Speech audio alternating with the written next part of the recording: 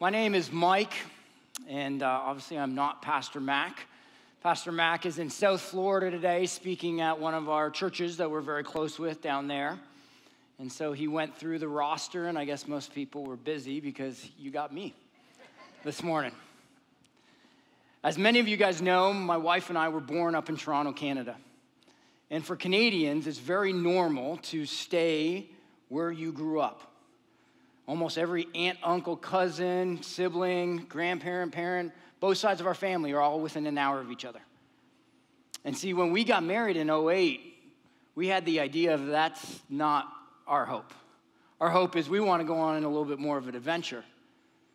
We wanted to get to a place like Austin, Texas. So we were told you had to go through California. So in 2012, 7.5 months pregnant with our oldest, we relocated to San Francisco. I went down there on a TN visa. I don't know if any of you guys have come to the U.S., not being born in the U.S., but a TN visa, came down as an economist. Not sure how the lawyers figured that out. They didn't see my grades in college. But I came in, and it gave me a few years to be associated with that company. So that company sponsored me. I didn't have freedom to kind of apply and move around, and I had to stick with that company. But again, that was our hope. This was part of our adventure. So we decided that we want to take the next step. We're enjoying it here. We now have 2 American girls born in California. We're going to go and apply for a green card. So a green card is a permanent resident. Basically, all rights, but I can't vote. I can move jobs. I can bounce around. I can relocate to Austin. But this green card gave me a lot more flexibility. Again, we're enjoying it. And after 5.5 years of holding a green card, you can apply to become an American citizen. So this past summer, my wife and I applied to become American citizens. Not sure how long that process would take, and it was only a few weeks later we got a letter in the mail to say, hey, come down to San Antonio to the immigration office, and you're going to go through an interview, 2-hour interview. We're going to go through your background checks, who you are. We're going to check your international travel, and by the way, you're going to have a test. I don't know if any of you guys have gone through this, but they have a potential of 100 questions that they could ask you, civics, geography, stuff around history, wars, presidents, all this. You got to pass. 7 out of 10. They're going to ask you questions to write out sentences and to read those sentences. I'm just happy to say that they didn't ask me to properly pronounce the words about and out. I can still say that as a Canadian. But I passed that test and stand here today as an American citizen.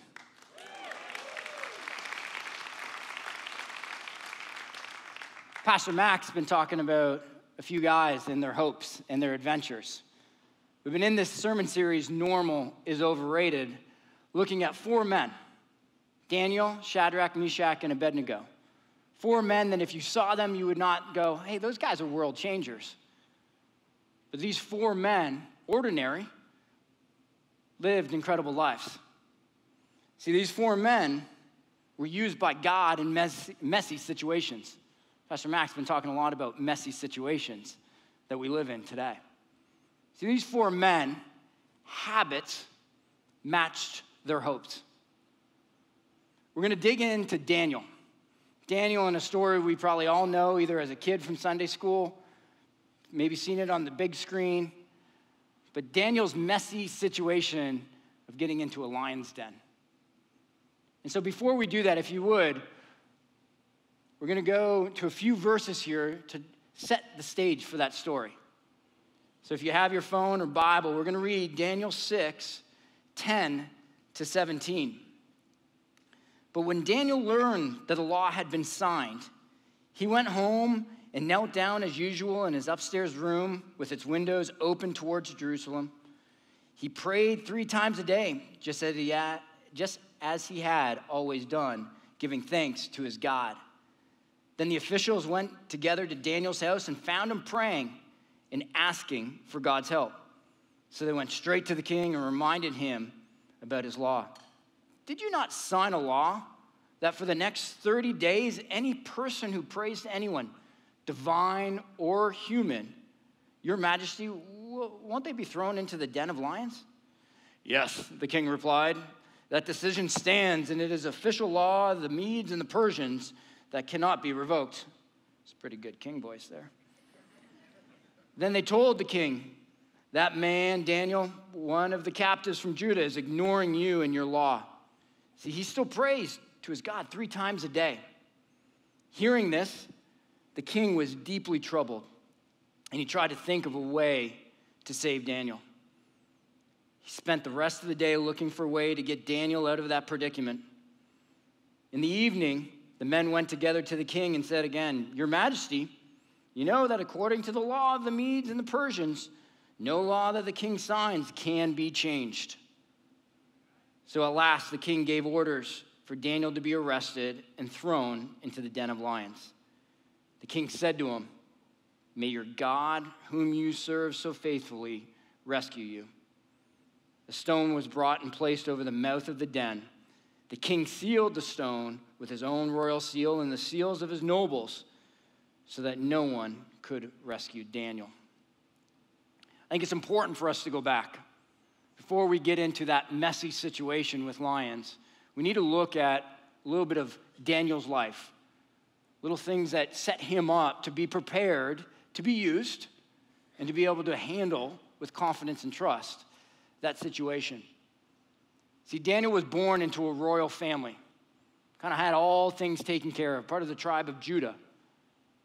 See, mom and dad had good jobs. He was in a good school district.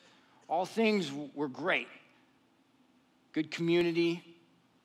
See, mom and dad, though, wanted to teach him some priorities, wanted to set him up for some of the right hopes. So he taught him about God, taught him about what that relationship should look like, taught him the habits he needed to put into place to build that relationship with God. And as we know, Pastor Mac talked about it over the last few Sundays, the Babylonian Empire came into his community. See, they came down there looking for talent. They wanted to build up what they had back at home. So they looked around and saw Daniel and his 3 friends and others and said, "Hey, you guys look like cream of the crop. Pretty fit guys, teenagers, strong, good head on your shoulders. We're going to take you guys back to Babylon." That 1,600-mile trek away from his family, away from his friends, to a whole new foreign place. See, it was early on we start to see some of the habits that Daniel had, preparing him for the messy situations that were to come. See, right out of the gate, the Babylon said, "Hey, we've just been traveling with you those 1,600 miles. We know you guys are vegans, keto diet, drink water. But, we over here, we like to have a little more fun. We eat the meat. We drink the wine. We have big feasts. You guys are going to participate with us. You're going to partake like we do." Probably still a teenager, Daniel stood up and said, "Hey, sorry, guys, that's not who we are. That's not what we like to do. And you know what? If you come back in 10 days, give us 10 days. We'll keep doing our healthy diet, and you allow these ones over here to take of the meat and drink of the wine. After 10 days, I think you'll notice the difference." So the leader said, "Okay, confident young guy, we'll let you try." They came back after 10 days, and they saw the difference. These guys are still sharp, probably still pretty lean, ready to go. Those that partaked of the meats and had fun in the feast, there was a difference. See, right on at an early age, Daniel started to stand out. He wasn't normal. See, his habits were matching his hopes. There's many examples through those first 2 administrations, those first 2 kings that he lived and served under, of multiple stories where Daniel continued to have a seat at the table. He continued to get the respect of the leaders. He was used. One of the kings had those crazy dreams. Crazy dreams. Wasn't sure what they really meant, but he thought he needed to kill almost everyone. Daniel, too, and his friends. And Daniel was able to stand in front of them because he had credibility now and say, hey, king, before you live out those dreams, can I go pray to my God? Can I maybe get some clarity of what you may be dreaming about and come back to you and tell you what I learned? And so he did. See, there's two things I want you to take from some of these foundational pieces, and there's many stories, but we don't have time today to cover to get into our main story. But one, Daniel stayed disciplined with his habits. His hope was to be close to God, and even after being taken from his family, even after being put into messy situations, he didn't abandon that. He stayed true to who he was and what he believed. He still prayed 3 times a day. He didn't eat of the meat and the drink. How many teenagers probably would show up after traveling 1,600 miles on their kind of simple diet and go, "Hey, it looks pretty fun over there. Wouldn't mind trying some of that wine." But he didn't. He started to stand out. He started to be different. He wasn't fickle. He didn't go, "Oh, it's raining today. Not going to go outside and pray. Not going to church. Going to take one off." He stayed consistent with that. The second area we need to set as a foundation here is we see God's favor in Daniel's situation. Whether it was providing interpretation to the king's dreams, king constantly welcoming him into situations, helping them problem solve, helping them guide, be a sounding board. See, God used Daniel because his habits matched his hopes. See, Daniel was sharing God. I got to believe, as a teenager going to Babylon, Daniel wasn't sitting there as a hope to go, "Hey, I can't wait to go be a leader over there. Can't wait to go be a part of something that none of my family or where I don't actually want to live." See, but God used him in even ways that he didn't want or wasn't prepared for. Wasn't part of his hopes. See, this leads us to the core part of our story. It was the third administration. The Babylonian Empire is now vanished, and the Persians have taken over. See, King Darius is now in charge. New boss in town. Daniel's probably going, "Oh, here we go. Just taking me a long time to build up that credibility with the old bosses. Been able to kind of set my program in place. They don't push me and challenge me anymore. They let me live out what I want to do. I want to pray 3 times a day. But new boss, we've all dealt with that, right? New boss comes in, going to be new processes. They're going to bring in their own team. Are they going to allow me still to have a seat at the table? Right? We've experienced that.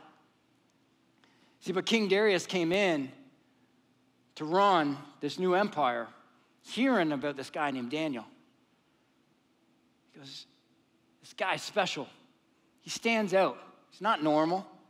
He's faithful. He's strong. He's not easily swayed. I'm going to keep that guy around." So as many new bosses do, they come in and they want to put a new org structure in place. Right? I got to put my own flavor, my own fingerprints on this thing. So we're going to set it up. We're going to have 3 commissioners. 3 commissioners. Daniel, you're going to be one of those commissioners.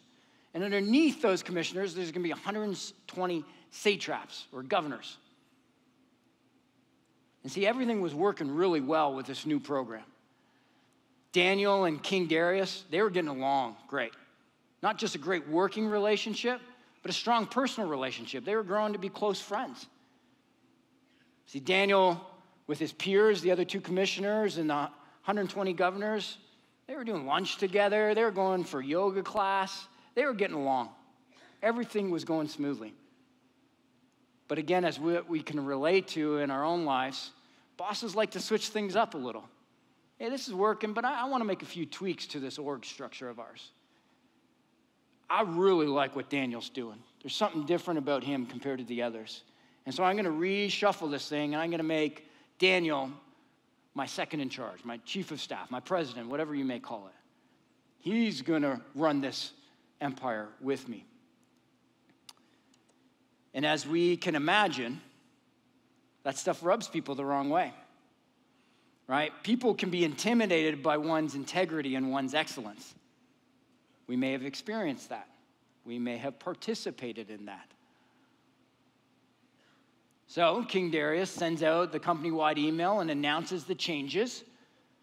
And those 2 commissioners, those peers of Daniel, go, "That's not going to work for us. That guy's not even part of us. He's a captive. We're going to do something about this. So they sneak off to the coffee shop. They go, what are we going to do? Let's brainstorm together. Where's Daniel's weaknesses? Where's his gaps? What can we pick apart and try to get him in trouble? Not coming up with any clever idea. They go, man, that guy is so stable, so disciplined. He prays three times a day. That's what it is. We're going to use his habits against him. So they went running back to the king. King Darius, guess what? We've got an idea. We've been thinking about this for a long time. This didn't just come up since these org changes, but we've been thinking about this for a long time. We want to honor you. We love you so much. You're doing such a great job. We want to pray to you only for 30 days. As most bosses do, maybe a little bit of an ego, go, that sounds pretty good. Yeah, I am doing a pretty good job. I like that idea. But no, King, so here's the deal. We want this to be so important that if anyone breaks that, if anyone goes against that, we should put into law that they go into the lion's den. We want to make this serious. This month's all about you. He goes, man, that sounds pretty good. Wait, what about Daniel? I mean, Daniel prays to his own God. Oh, no, we talked to Daniel. Daniel's all good with this. He loves you so much. He can't wait. Can't wait to just pray for you. So the king passes that law. As we read in the verses, Daniel goes back to his room and gets on his knees and prays to God. God, what do I do? This is my habit, is to come to you. Being told there's a new law. Those sneaky commissioners, they put that webcam in that room, got it all set up. And they go, got him. Went running back to the king. Hey, king, look at this video. Hear the audio. He's praying. It's not to you. It's to his own God. Remember what you said. You put it in the law. Can't be revoked. Cannot be revoked. The king goes, no. Nah, that is not what I had planned. This is not what I meant. That's my friend. And he sat there all day, probably pulled the lawyers in, trying to look at a loophole in the law, and nothing could be figured out. So he said to his guards, go get Daniel and bring him back. We got to take him to the lion's den. As they walked down to that den, guards having Daniel, those two sneaky commissioners following, I'm sure. And the king goes, hey, Daniel, I'm sorry, man. Please pray to your God. Please pray that he'll protect you, that he'll rescue you from this situation. And he rolled that stone across that den. See, all night the king couldn't sleep. Sitting there probably at the edge of his bed, just sick to his stomach of what he did. And as that sun was rising that next morning, he's like, I got to go down to that den. And so he runs down, guards following, those commissioners as well. And he just thought, I'll just double check. Hey, Daniel, are you okay in there? Daniel, are you alive? Daniel probably rubbing the sleep out of his eyes, going, hey, king? Yeah, I'm good. What, Daniel, the lions didn't eat you? Well, I mean, king, it took me a little while to get to know them, but, Simba and Mufasa and Scar. Scar's a little grumpy, but he gets around. He comes around. No, they didn't touch me, king. See, I prayed to my God for protection, and he protected me. See, Daniel had faith. His habits created confidence, created trust. Because of that, Daniel used God again. See, and as that stone got moved and Daniel came walking out, the king goes, nope, going to be a new law in town. See, we're going to pray to Daniel's God. There's something special about that. We just all witnessed it. We all just saw it. You two commissioners, you're going to go in there. Roll the stone back. See, in preparing for this, I thought about where do my habits, or where have my habits matched my hopes? I mentioned to you guys that born and raised up in Toronto. And so, as a kid, I don't know if I had an option, but I was born with ice skates on. And at 2 to 22 years old, you would have seen my habit. I was playing competitive hockey. That was my hope, and that habit matched that every day. You drive by Mom and Dad's house, that garage was so messed up from me smoking that ball against it. Foot of snow outside after school, didn't matter. We were shoveling that street or the rink in the neighbor's backyard. Didn't matter how cold it was, we'd take a break, go inside, put our hands under warm water, get some feeling back, go back outside. See, I was the first one on the ice, last one off the ice. And for 20 years, I lived out a habit that matched a hope of mine to play competitive hockey. See, I'm very confident with this right now. I'm not sitting here thinking about, like, if I had a golf club in my hand, I'd be sitting here going, okay, feet shoulder width apart, grip, this, that. See, my habit of golf doesn't match my hope of golf, of being a scratch golfer. But my habit of hockey, it matched that hope. I'll tell you this as well. Mom and Dad let me live out that hope. Every practice, every game, they were there. And about grade 5 or 6, see, I was good enough to go and continue to move up. But Dad sat me down and he said, hey, Mike, I love that you love this, and, maybe one day you'll get there, maybe you won't. Ended up being 5'9", 160 pounds, so you can see why I didn't get there. But he said, hey, Mike, that next team, if their commitment is for you to be there on Sundays, just so you know, we choose church first.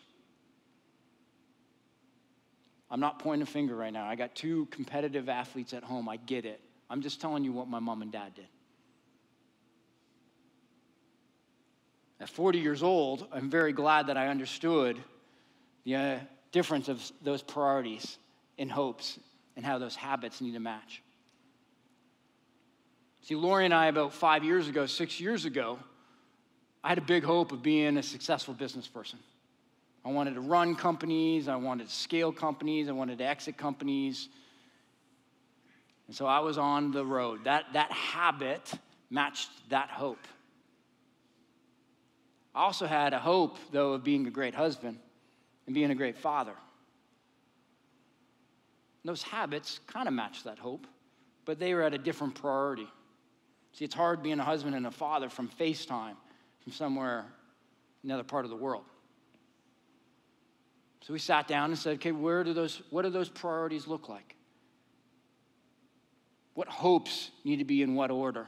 And do those habits match? Do I still have a desire to be a very successful business person? Sure. But the habit matches the hope and where that sits in my life. I got to think, too, about who do you surround yourself with? Who has similar hopes? Who's living out those hopes with discipline? It could be simple. Hey, I want to be in great shape. You sit there and watch people with a bag of chips. They're always going for fast food. You go, probably not going to watch or listen to you when it comes to habits matching hopes. I want to have a great relationship with him. And they're great in discipline. Going to the Bible studies, coming to church on Sundays, youth group, whatever it may be. See, surrounding yourself with people that live out those habits, matching those hopes. See, we've had some special guests here over the last few months. Darren Woodson, 3-time Super Bowl champ. Candace Cameron Bure. Coach Rodney Terry, UT basketball. We heard a lot about their hopes and their habits. Darren sat on stage here and didn't talk about having the right coach that taught him how to run the 40 and 4.2 and set him up for life. No, he talked about mom. Quite emotionally talked about mom and her discipline of going to church, of her discipline of trusting God, praying to God, Darren told us at 5:27 every morning, he goes into his room and prays. That's how he starts his day. He has a habit that matches his hope. See, I got to think, what if we had Daniel here as a special guest? What would he tell us about his life, of his journey? What would he challenge us with? I think he'd tell us, hey, God prepares you and uses you, if you're willing. I think he would say, how many of us expect full-time blessings, but with part-time faithfulness? Maybe even go a little further. Say, does your expectation of God match your commitment to God? Hey, God, I have a big expectation that you help me financially. A lot going on right now. Kids about to go off to college. That's not cheap. Interest rates are really high. Markets are a little shaky. Got a lot in this budget. Got a big expectation for you to help me out with this one, but you don't tithe. See, your commitment to God needs to match your expectation of God.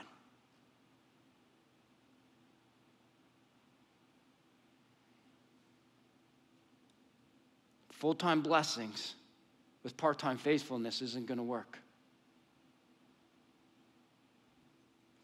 I think Daniel would be pretty bold and aggressive with us because look what he had to live through. Look at the messy situations he got put into. Look at the things that he didn't necessarily want to sign up for. But let's look back and go, man, that was a pretty special life he lived. I think he'd tell us, hey, you be faithful. You'll be prepared for those messy situations. So who here needs to take a look at their hopes? They may be simple hopes, they may be big hopes. I'll tell you, she's sitting right down here, one of my two. We talk about this all the time. I want you to dream big. I want you to shoot for the stars. I'll be your biggest fan and supporter along it. But your habits better match that. Don't tell me you want to be the next Michael Phelps or Alex Morgan, but then you do kind of nothing about it. That's fine. You don't want to be. I'm not going to push you. But you want to? What do you think you're going to have to do almost every single day? You're going to have to live that out. I may get in trouble afterwards for saying this with her sitting in the front row. Who here is going to be more disciplined with their habits? It's not easy. It's not easy. Hey, I want to start working out. It's not easy to start to do that every single day. We know that. But you start to get into repetition. You start to be more constant with it. It comes. We need to prioritize our hopes. Our habits need to match our hopes. So if your hope is to have a relationship with him, maybe it's a brand new thing that you haven't considered till this morning. Maybe you do have a relationship with him and it's lukewarm. It's mediocre. You're here every once in a while. You maybe pray once in a while. Maybe you have a great and strong relationship with him. It's in a great place. There are many different habits that need to be considered in that relationship. There is a habit, though, that I think is a great place to start. We probably all started there as a kid if you were growing up in the church or grew up with parents that lived this out, and it was with prayer. It's the habit of prayer. See, Jesus taught the disciples to pray the Lord's Prayer. He taught them how to get that habit started. So if you would, I'd ask that you bow your heads with me right now. And just take a moment for us to come to him come to him and say, God, I need you to help me look at my hopes. I need you to help me prioritize those hopes. I need you to help me with my habits. See, I want to be more disciplined. I want to live out those hopes a lot better than I have been. Or I want to add to those. I got to find the room to be more disciplined. Just take a moment here and bring that to him. We're going to close with the Lord's Prayer.